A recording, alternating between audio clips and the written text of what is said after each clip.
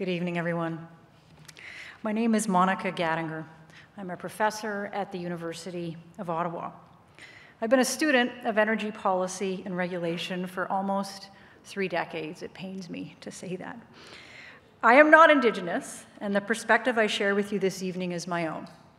It's based upon my research, knowledge, and experience. For the last 10 years, through a research and engagement program called Positive Energy, I've worked very closely with leaders in the energy sector, from business, government, Indigenous organizations, and academia, to identify how to strengthen public confidence in energy and climate decision-making. One of the most exciting developments over that time, and in particular in the last 5 years, is the remarkable strides being made towards economic reconciliation through major energy projects. But before getting to my thoughts, I'd like to ask you to reflect on your own knowledge and experience with economic reconciliation. When you think about big energy projects and Indigenous communities, what comes to mind? Is it conflict between Indigenous peoples and companies? Is it projects that don't reflect Indigenous peoples' values, perspectives, and worldviews? Is it governments that approve major projects despite the opposition of Indigenous communities? Is it protests, demonstrations, and altercations between Indigenous people and police? Is it legal challenges brought by Indigenous groups opposing projects in the courts? In my conversations with people outside of the energy sector, my friends, my family, people at the dog park, people at the shopping mall, these images tend to be the dominant view. But there's a whole other world of economic activity in the energy sector. The emergence of more and more constructive relationships between Indigenous communities, companies, and governments. Now, I'm not here to say that all is sweetness and light. There's still much work to be done on economic reconciliation. But developments in the last few years are remarkable, they're inspiring, and they give me great hope for the future. First, increasingly we're seeing communities enter into unprecedented partnerships with industry to develop energy projects of all types.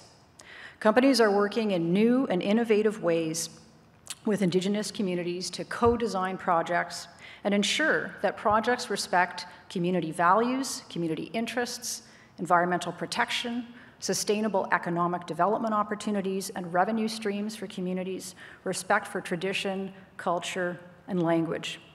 Importantly, these partnerships are increasingly equity partnerships, where Indigenous communities have an ownership stake in the project.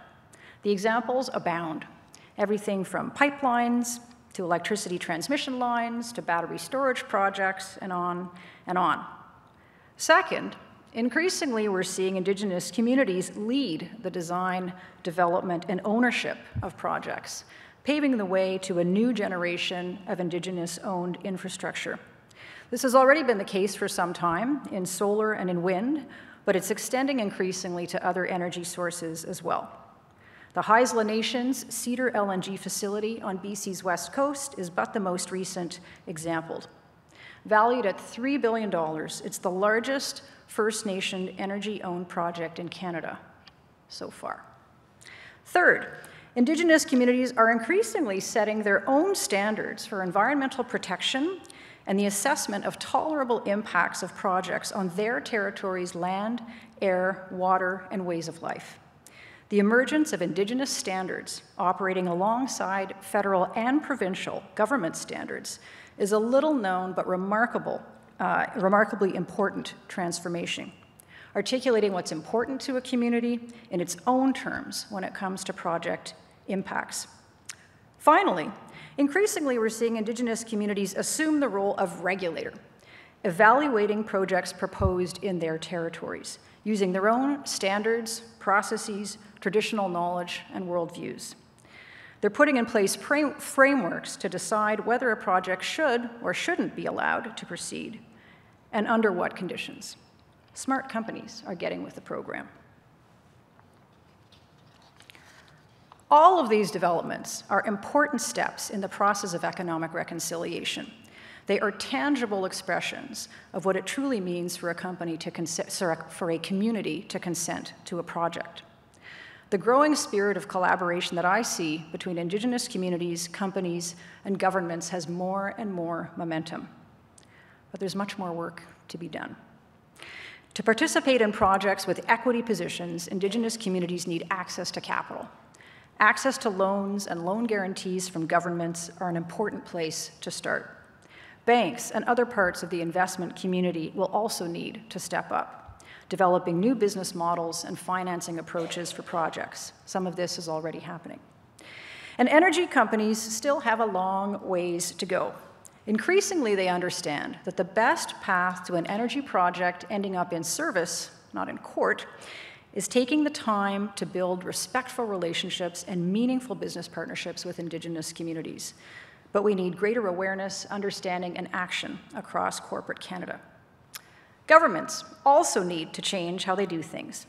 There's work to do to identify how Indigenous-led impact assessments and Indigenous regulatory processes work alongside federal and provincial standards and regulation. Instead of duplicating processes, are there opportunities for federal and provincial governments to defer to Indigenous processes or to harmonize with them? For that to happen, governments need to be prepared to cede some control, something that they may find very difficult to do. But it may be one of the most important steps that they can take in the process of economic reconciliation. Let us not forget that many major projects needed for Canada to pursue its energy and climate goals will be situated on or travel across Indigenous territories. Geothermal, carbon capture, utilization and storage, hydropower, electricity transmission lines, liquefied natural gas, wind and solar energy, and on and on. I can't think of a more exciting time to roll up our sleeves. Thank you.